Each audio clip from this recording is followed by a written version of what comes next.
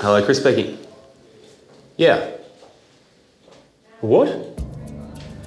How do you get stuck in the soccer net? Yeah. I can get there. Can you just text me the address? That'd be great. All right, thank you. I'll see you soon. Bye.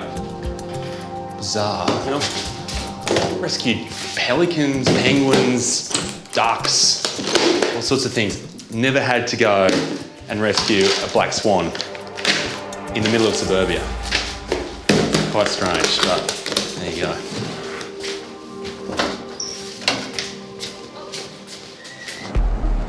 Chris has been called out to a northern Sydney suburb for a wildlife emergency. Hey, Chris, how are you? You're Shelley, right? Yeah. How are you? Thanks so much for coming. That's we're just a bit worried. We've got this swan that came into our back garden this morning. So the kids were really excited because they obviously wanted to pat the swan, but we realised that there was something really wrong with it because it couldn't really walk very well. Poor little thing actually got himself caught in the soccer net and got his whole head and neck caught through one of the squares. Hey, mate. We could actually pick him up. We actually was cuddling him this morning because he was so scared. And all right, let's go and shine. No, he's not. All right. Shelley and her family have done a great job in rescuing the swan, but my worry right now is what happened when he was stuck in that soccer net. He could have so easily damaged his neck or his wings. I want to examine them right now, but the moment I get close, it's really clear just how distressed he is.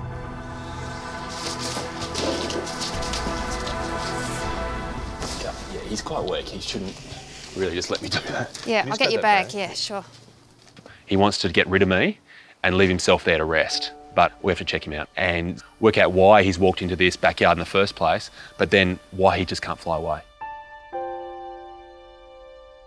It just really worries me that the fight goes out of him so quickly. Yeah. The swan's condition is deteriorating fast. Chris is worried the bird is running out of time.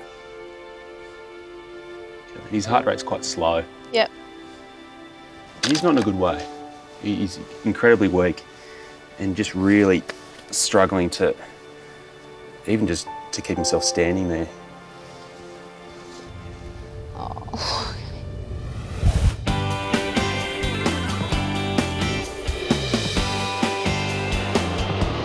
Brutus is as big as this boat. That's a little bit scary. Tim and Obie are investigating some trouble in the Australian Reptile Park's Alligator Lagoon.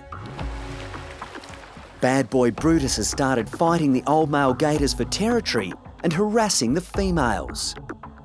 Right. Most of the time they get along and there's a real social hierarchy from big boys right down to tiny little hatchlings. Now, Brutus is at that point in his life where he's ready to become top dog. This fella up here. The risk is if we leave Brutus that he's going to try and throw it over these old boys. That's going to end in serious injury, possibly death. Ah, that's our gator. Look, he's just sitting there, standing his ground, doesn't want to move. Everyone else is scattered, and the king's just holding his ground. Hey.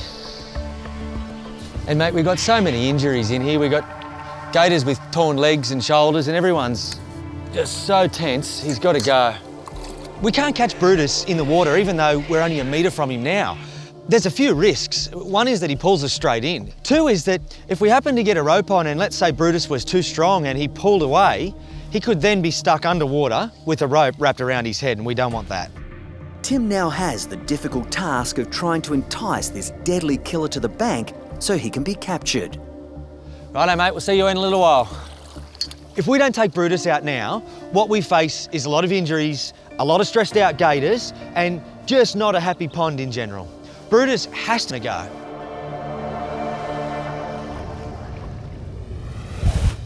I was worried he might have hurt his neck in the soccer net.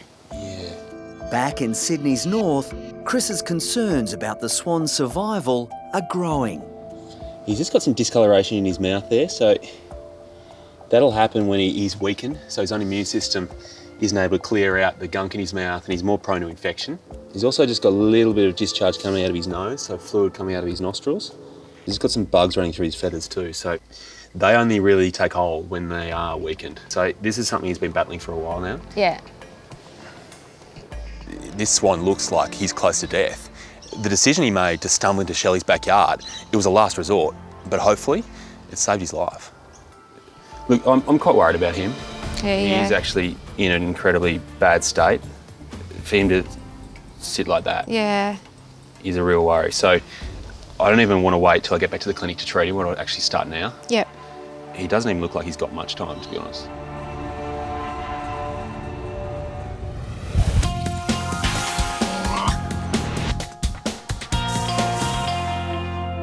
What have we got? Chickens, the lure. Rope. Yep. Yeah, there's some extra rope. Good. Beauty. Are we confident 2 of us are going to be enough? No, but I've got a little plan. At the Australian Reptile Park, bad boy Brutus has been terrorising the other alligators in the lagoon. This 400-kilo predator needs to be removed before his attacks turn lethal. Everyone's tense. We've had injuries in females, young males, old males, and that's because of Brutus. He's got everyone on hot coals because he's testing all the old males. Yep. We've got everything? Yeah, this is everything. If we don't take Brutus out now, what we face is a lot of injuries, a lot of stressed out gators, and it'll end in death. And that's not something that we want to happen. Tim to Kyle? Yes, Tim. Mate, why don't you pop out backside of the gator lagoon? No problem, Tim. I'll be straight there. Kyle's worked with gators, but not like Brutus.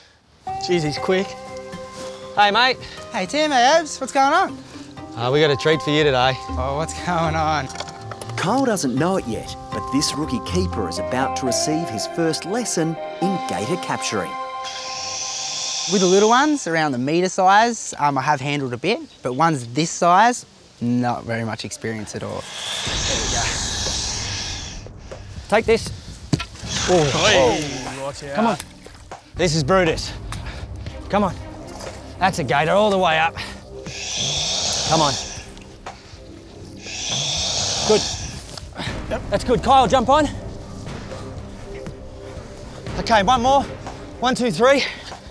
Okay, Kyle, you keep that tension on. Obes and I are going to go around. You right, mate? 1, 2, 3. Obes, on. You hold him, mate. Wrap it around that tree, buddy. I'd like to know what's behind us, mate. Brutus has now been captured, but the hard work isn't over yet. This big boy now needs to be moved to his new home, and he's not giving up without a fight. You get ready to jump, because he's just going to roll with me. Okay, he's going. You can Kyle on. Jump on, mate. He can't even support his head now on his neck, so this is getting a bit urgent. Back in suburban Sydney, Chris is desperately trying to save the life of a black swan that staggered into this backyard. We're going to give him some fluids. I've got some saline here we're going to put underneath his skin, just as a way of rehydrating him, and hopefully they'll give him a little bit of a boost. But more importantly than that, we're trying to buy some time, because in this state, he's no chance.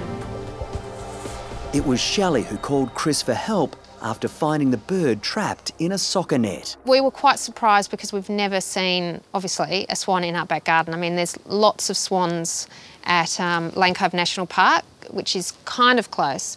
We thought it might have flown in from there, but because it was so injured, we were really worried how it actually got here in the first place. The most likely thing happening here is that he, just through absolute exhaustion, through not being able to find enough food at this time of year where it's breeding season and a lot of swans are getting quite territorial, he's had to shift around and he just hasn't been able to find a home. His final, last desperate act was just go searching for somewhere else to live and somewhere else to eat. And that's where he's found you. The fluid has bought the bird some valuable time, but now Chris needs to determine what's making the swan so ill. Let's just check out his neck. Just with their long neck, they are prone to neck injuries, but he seems to be moving his neck okay. Both wings can actually operate quite well, but right now, there's just no way that he has the energy to flap those wings enough to get off the ground. Yeah. So out in the wild, in this condition, he just wouldn't be able to survive. I mean, a dog would attack him or he just wouldn't be able to feed himself and would die as a result of that. But this is really his last chance now. he is quite skinny. When I feel along his breast muscle there's not much of it there. And even his legs are really skinny.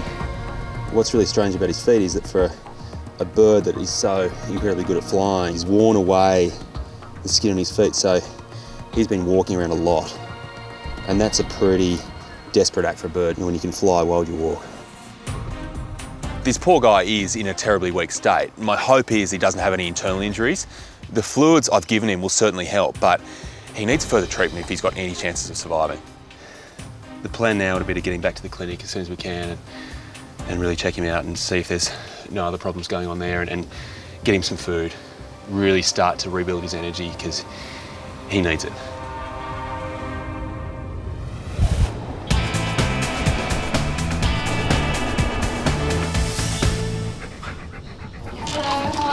At the Bondi Referral Hospital SASH, Hero appears to be in perfect health, but looks are deceiving. He's lost his appetite today, so very unlike a Labrador. So we suspect he has ingested rock. The one-year-old Labrador has been vomiting all day. Owners Sally and Michael are worried Hero's been up to his old tricks, eating rocks from their backyard. He'll eat anything he can get his mouth onto, so yeah, that's why, just in case, we'll bring him in. Hello, I'm Lisa. Hello, Hero. What's wrong, buddy? It always amazes me how Labradors can be really, really sick and they just look like nothing's wrong. He doesn't look like a sick boy. They have such an ability to hide things and keep that tail wagging and pretend like everything's okay. The fact that they're such good actors can actually be quite dangerous for them. Something is a little bit uncomfortable for him here. His intestines just feel a little bit thick. They eat everything. I've seen them eat socks, underwear, sanitary items, rocks, balls, toys, you name it. A Labrador can swallow it whole, and it never surprises me what I find inside them. When I get to a certain part of his tummy, he tends to flinch.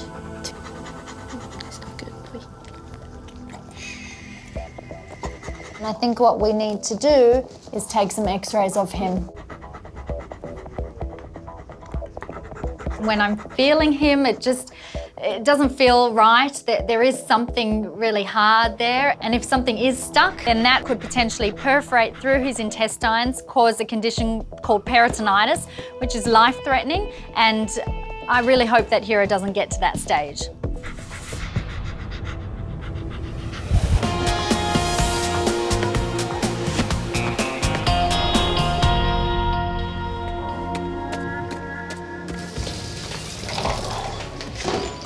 Can I have a hand, mate? Yeah, sure. So what we got? Neil meet Wayne. Wayne meet Neil. At the Bondi Clinic, Chris has arrived with the critically ill swan. So, no, he's just very weak. But before treating the bird, Chris has decided his new patient needs a name. We've decided to call him Wayne, as in Wayne Swan, the ex-Australian Deputy Prime Minister and Treasurer.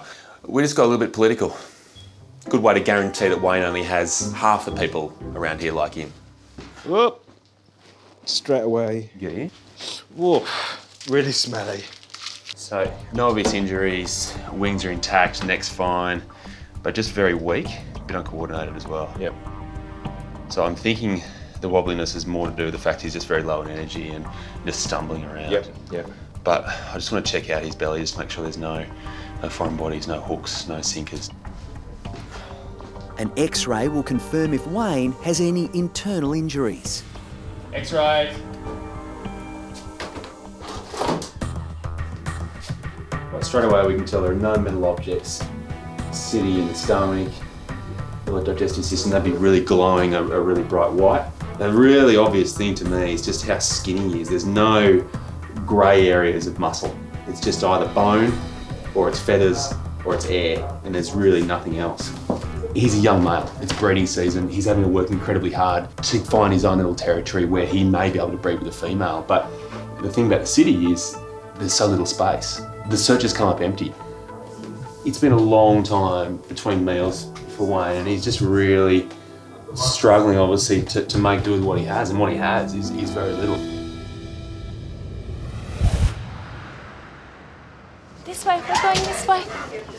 Hero, this way. Come on.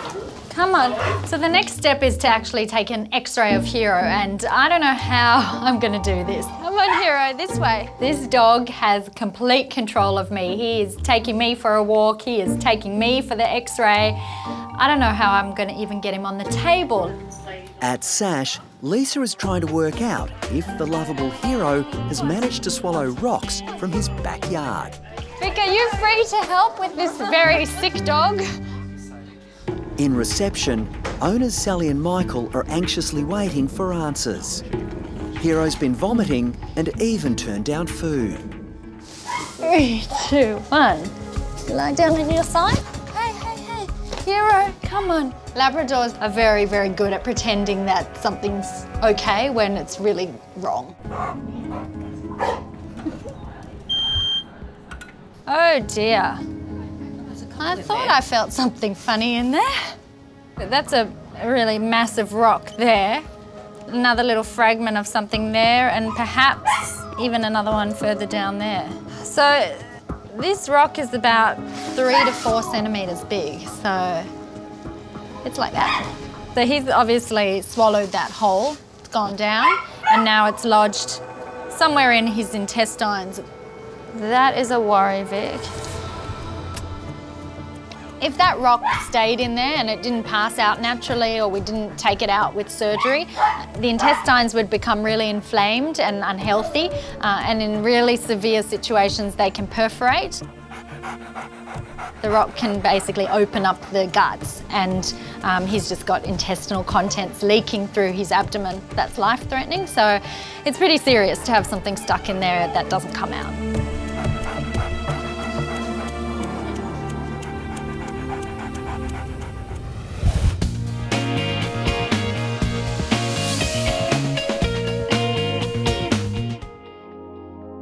If he had botulism, he shouldn't really be able to constrict his pupil here.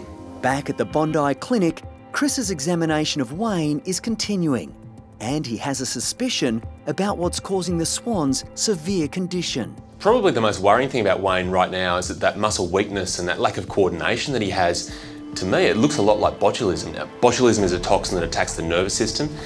The only way to manage it in a bird like Wayne is to give him plenty of rest, plenty of food and plenty of care, really 24 hours a day, for as long as it takes for him to get over that toxin. There's a really slight reaction there. If it is botulism, I think it's in its very early stages or very mild form, just because he still is able to support his neck most of the time. Look, I think supportive treatment with fluids and nutrition is probably going to be the answer. So we're essentially giving him chook pellets. So the thing about chook food is it's incredibly high in protein and energy and also vitamins and minerals. Wayne is on the brink of absolute exhaustion, so he's going to need a bit of a hand. That hand is going to be mine. Wayne, that's where my long fingers become very, very handy. Don't shake your head. Getting that food into him and keeping it down isn't as simple as it seems.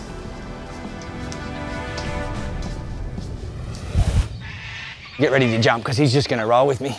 Okay, he's going. You get Kyle on, jump on, mate. Let Obes work there for a minute and just jump on, just smother him, mate, that's it.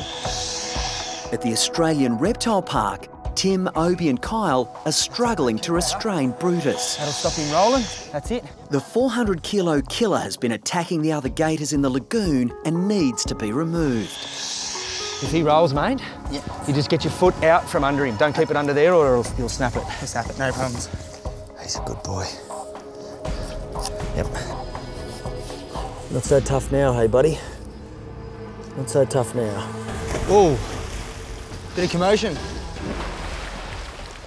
Maybe that was a celebration of the removal of Brutus. 1, 2, 3. That's it, mate, good job. Again, 1, 2, 3. Once we've caught Brutus, that attracts interest from the other gators. They think it's feed time and they're moving in. And that's not something that we want to happen.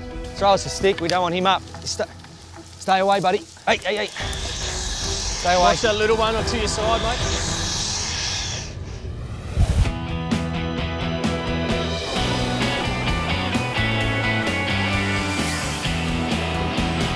I'd say here comes the aeroplane, but for a bird that can't fly, it's not really that funny for you.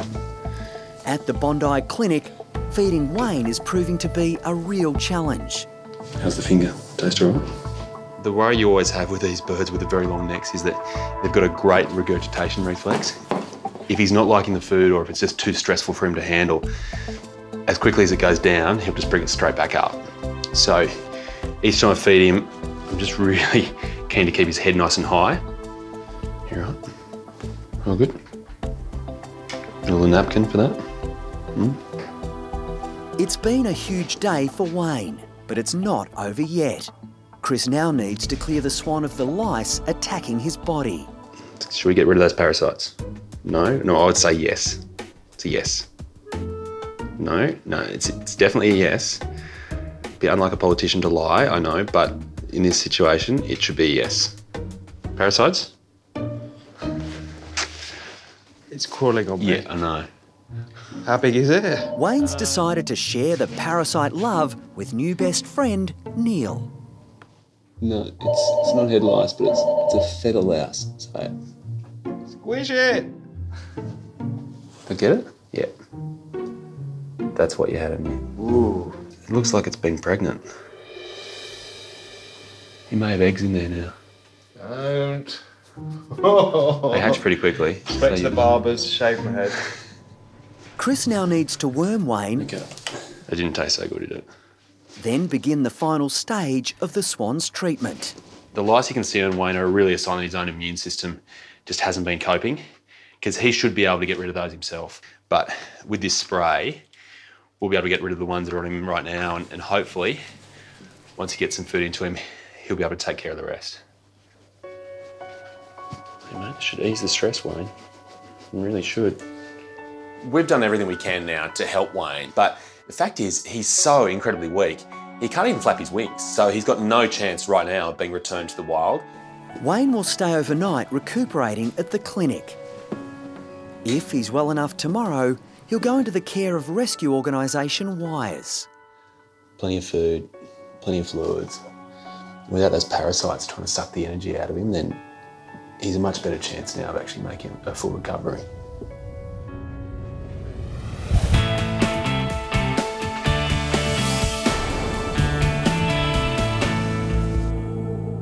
Tim, the other big male's coming under now. Okay. Stay away, buddy. Hey. Stay away. Watch that little one onto your side, mate. Hey, off you go, please. We don't want you up here. At the Alligator Lagoon at the Australian Reptile Park, Brutus's capture has attracted a lot of unwanted attention. Off you go, mate. They're hungry and they're quick, so it's a dangerous mix. Oh. It's a bit daunting having him sitting there and big male gators right here. With the deadly onlookers now at a safe distance, Tim to Jules. Tim calls for backup to help move the 400-kilo predator to his new home. Oh, we're going to need an army of guys to move Brutus, Jules. We're out here now. He's all tied up and you better get Big Johnny. We'll be there as soon as possible. If we don't take Brutus out now, what we face is a lot of injuries, a lot of stressed out gators. Hey, gang, we need everyone, all hands on deck, just to lift him, then we've got to move him. Hold him. Okay, let's go. We had 8 to 10 people on that board. Let's say we're carrying 50 kilos each and we're struggling. Oh, hang on. Right. We start walking and very soon we're in mud, holes, trees, logs, rocks. 1, 2, 3. Righto. We'll get a little bit more help, hey? We need more help, so we call in extra people again. That's it. I'm feeling that out. One more. That's it. Okay.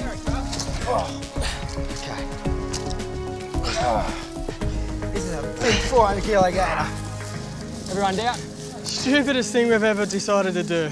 What's wrong, Obes? Oh, I'm a wee bit unfit. Oh, jeez. Yep, on the trolley.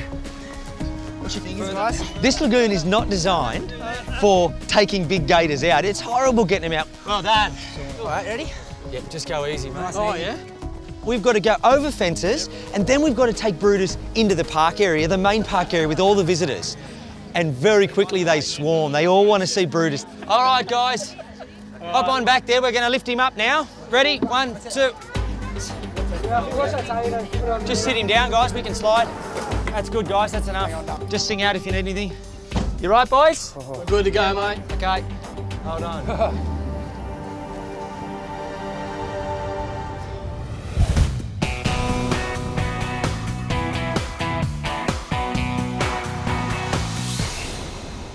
Oh dear. That thing is so big and rugged and I don't think it's going to move, so poor Hero's going to need surgery. At Sash, X-rays have revealed that Hero has swallowed a large rock and it's threatening to perforate his intestines. Lisa now has to break the news to his devoted owners Michael and Sally. Come on, buddy. I cannot believe that you are sick. My goodness. All right, so unfortunately it looks like he's got a big rock in his intestines. Okay, so it's about this big. Now, sometimes if the rocks are small, we can watch them and see if it will pass, and I think it's worth giving him a chance to see if he does pass it by himself. But my gut feeling tells me that it's too big to fit through, and I think that he probably will have to have surgery. Okay, now if we do nothing and it stays there, it will wear through his intestines, and there's even a chance it's already done that. We just need to be very, very careful and watch him closely. Hero now has a 12-hour deadline to avoid major surgery. If the rock hasn't moved by tomorrow morning, the Labrador will have to go under the knife. Never really wanted him to have an operation because operation's never good, like in the long term, so yeah, it's sad.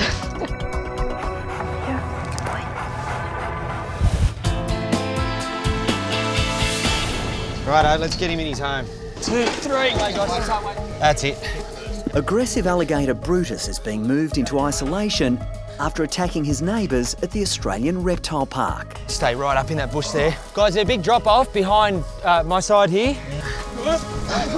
It's proving to be a logistical nightmare.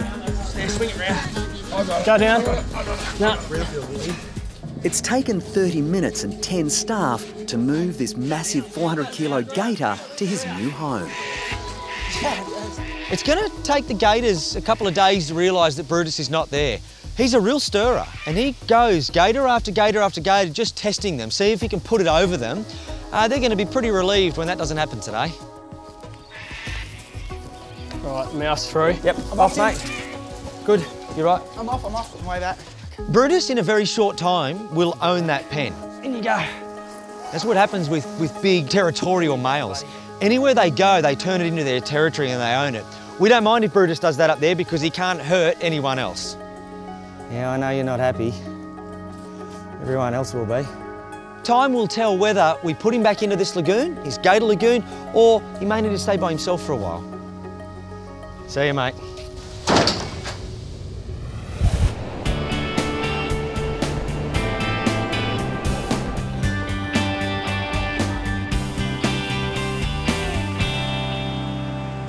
Hero, this is serious. Just get focused. You might be having surgery today.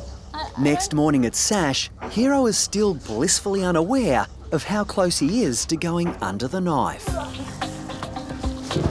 Boy, Hero. We just have to take an X-ray of Hero today as a precaution because we're all prepped and ready to take him into surgery. We want to make sure that the rock is where it was yesterday. Hero, just stay here. The 1-year-old Labrador has a dangerous habit of eating rocks. This time, he's got himself into a lot of trouble. Look, the rock is about 4 centimetres big and it was stuck in his small intestines. I really don't think that that rock has moved at all. All right, so this is Hero's last chance to avoid surgery. Hear that, Hero? This is it. Oh, wow. That is amazing. This rock or bone or whatever it is has gone all the way from his small intestines down into his large intestines, into his colon, and it's sitting now in his rectum. It's like that far of coming out on its own. Wow. Hero has dodged one bullet, but getting out that rock is going to be no walk in the park. I don't think that this is going to be a pleasant thing for him to be pooping out. It looks pretty rugged and rough on the edges, and it's 4 centimetres big, so good luck to Hero.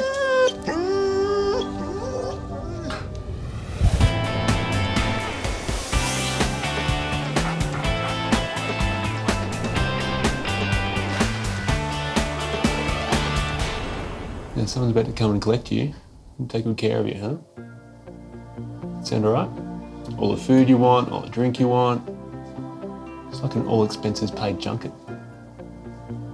I know you get those in politics. At the Bondi Clinic, Chris is confident Wayne is now in a stable enough condition to be handed over to rescue organisation Wires. Hey guys, thanks for coming in. All right, so it's time to meet Wayne. Volunteers Katrina and Justin will be Wayne's new foster family. Oh, young one. Oh, hello, Wayne. Right now, what Wayne needs is rest, he needs food, but also he needs 24-hour care if he's going to be any chance of getting through this.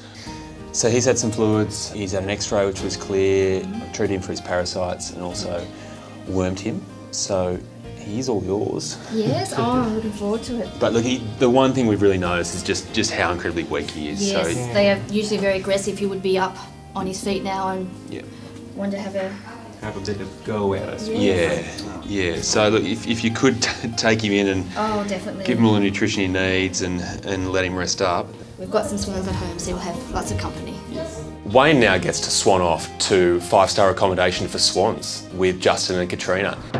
From there, he's going to get his strength back, and then and only then, Wayne, will he go looking for love. They're the doctor's instructions.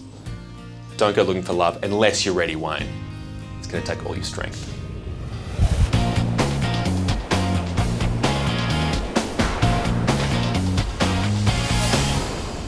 Sorry about this, buddy, but it has to be done. At SASH, there's good news and bad news for the rock-eating hero. The good news, at just 12 months of age, he's avoided major surgery. The bad news? Unfortunately for Hero, he has a rock in his bottom and it's rugged, and I don't think it's going to come out with ease. Now, he might lose his dignity while it's all happening, but unfortunately that's what happens when you eat rocks. I promise I will be as gentle as I can. But retrieving the rock without injuring Hero is going to be difficult. I'm just going to see what I can feel. Sorry, Hero.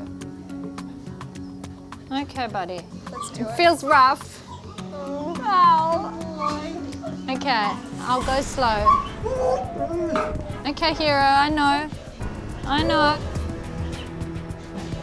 It's really big, this thing. Okay, hun.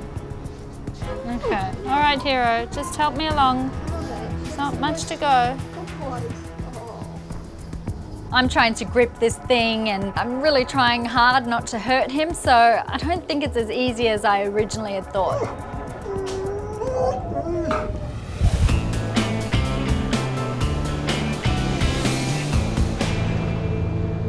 Josie, come on. At the Bondi Clinic, 2 very unique patients have an appointment with Chris. Come, babies.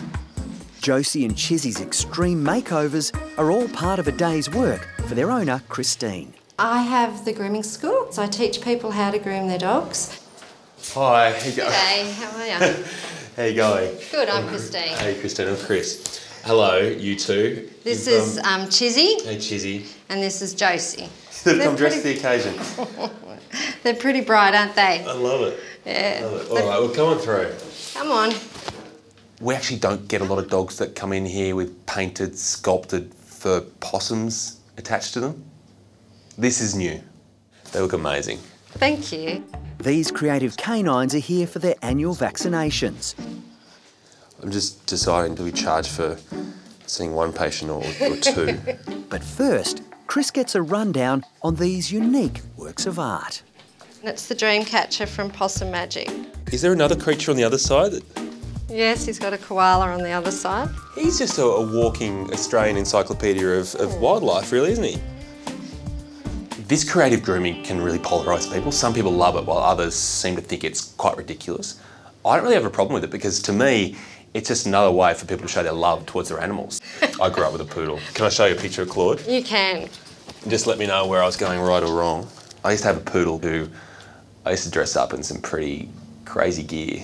So maybe I'm not that different. What do you think about that? It's very cute. How old was he? He was old enough to know that he shouldn't have been dressed like that. Yeah. And so was I. I was old enough to know I shouldn't have done it to him.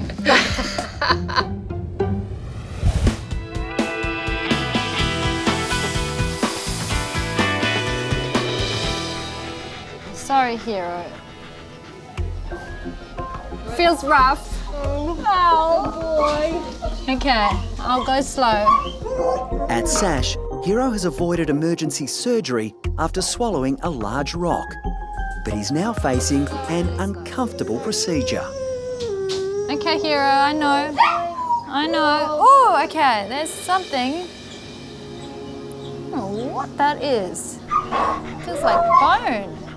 There's more in there, so I'm going in again. Okay, so this is the big piece. Just slowly, slowly. Sorry, Hero. Nearly there, I know, I know. It's really big, this thing. I'm having a feel inside and it feels like this rock is pretty big and it's got some rough edges and I don't know how exactly I'm going to pull it out from Hero without causing him too much discomfort. If you push, it would help. Just like giving birth. Yeah. Okay, here we go. Here we go. That's all right, Hero. There you go. Oh, God. That's a rock. How's that? I cannot believe that this rock was swallowed whole, passed through his esophagus, down his stomach, into his intestines and out the other end without causing any damage. That is a really, really lucky outcome. Okay, Hero, you see this? This is a rock. This belongs in the garden, not in your mouth or in your stomach or in your butt. Okay? Yes, thank you. You've done a very good job, my man. A very good job. It's okay. It's gonna make it, I think. The possum's okay. Chris's consult with the perfectly coiffed poodles is continuing. So he looks pretty healthy, Great. as well as stunning. He's all the parts. So I'll give him his vaccination now. Great. Wasn't that bad.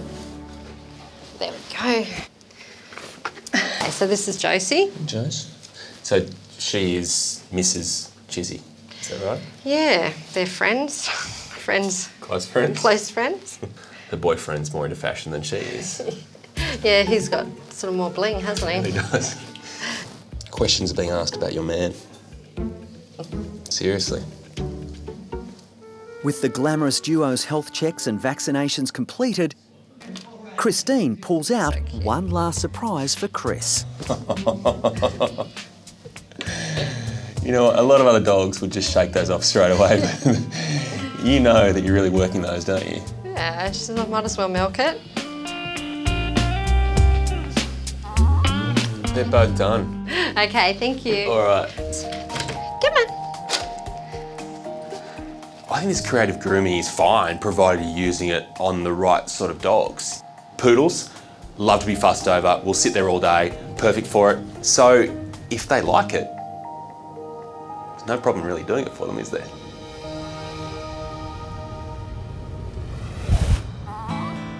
Let's go. Come on, Hero. Good boy, come here, come here, come here. Later that afternoon at Sash, Hero, the rock-eating lab, is finally ready to go home with his relieved owners, Michael and Sally. Yep. I have a little present for you guys. Oh my gosh. Look at that, huh?